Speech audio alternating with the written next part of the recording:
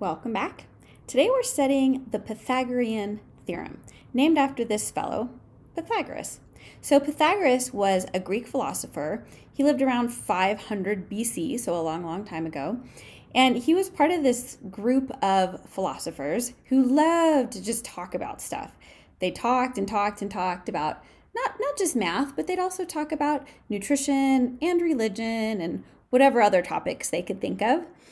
And they were called the Pythagoreans. And the funny thing about them was that they didn't like to write anything down. They just liked to discuss it.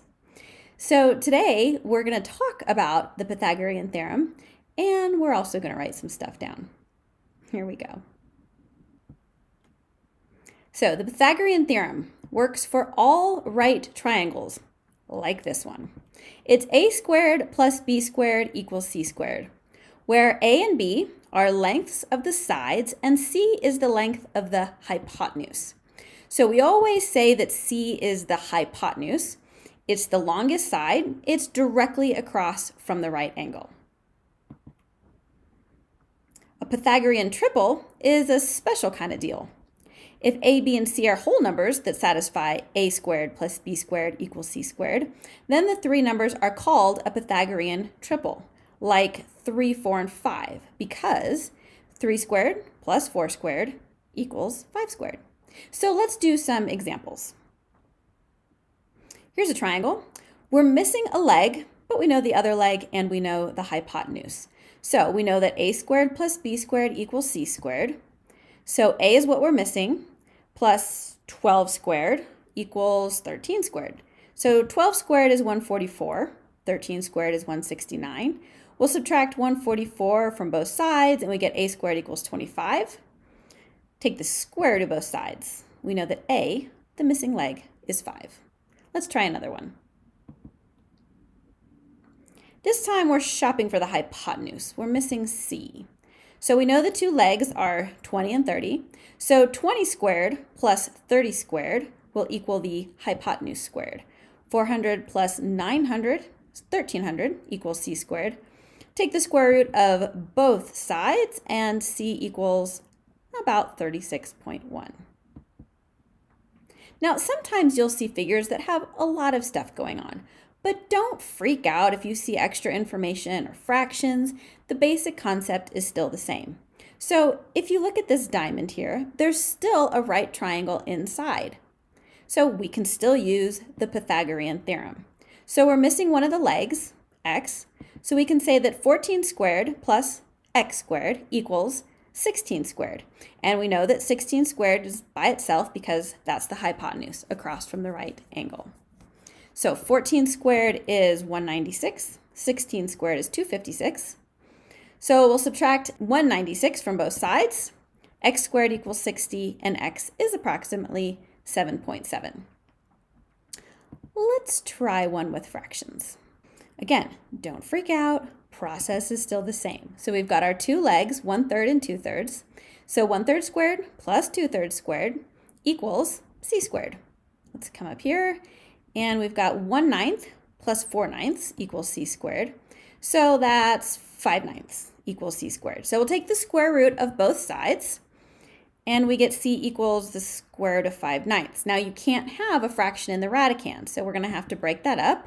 And we'll do the square root of 5 over the square root of 9.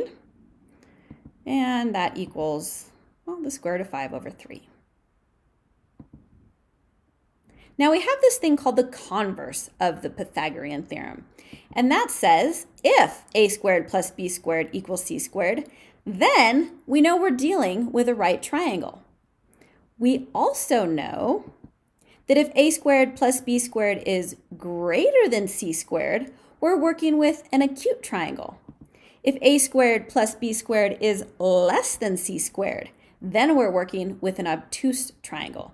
So these signs right here, the relationship between a squared plus b squared, we compare that to c squared, gives us an indication as to what kind of triangle we have. So let's try this out. Do the measures of 10, 15, and 20 make a triangle? In other words, is the sum of the two smaller sides greater than the third side? Is 10 plus 15 greater than 20? Yes, it is. Okay, if it's a triangle, which it is, let's classify that triangle as acute, obtuse, or right. In other words, 10 squared plus 15 squared, what relationship does that have to 20 squared? Well, 100 plus 225 is less than 400. So we know we're working with an obtuse triangle. Let's try another one.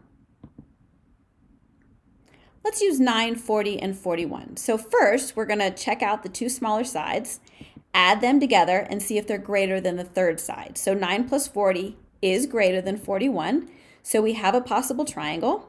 And now we'll classify that triangle as acute, obtuse, or right. So 9 squared plus 40 squared. What relationship is that to 41 squared? I dropped the little 2, but it should be there. So 81 plus 1600. That actually equals 41 squared, or 1681, so we're working with a right triangle. Okay, this one looks a little bit more complicated, but again, the concept, the process is the same. Is the sum of the two smaller sides greater than the third side? Well, 5 times the square root of 2 plus 10, yep, that's greater than 11, so we can go on to the next step. So 5 root 2 squared plus 10 squared, what relationship does that have to 11 squared? Well, 5 root 2 squared is 50, plus 10 squared, that's 150, which is greater than 121. That means we're working with an acute triangle. Okay, one more. 32, 35, and 70. So first, we'll take the two smaller sides, make sure they're greater than 70, so 32 plus 35. Nope, that's less than 70. So we can't do anything else with that one. So that's the Pythagorean Theorem, brought to us by Pythagoras and his cronies, the Pythagoreans. So I hope you learned something. Good luck with your homework. Thanks for being here.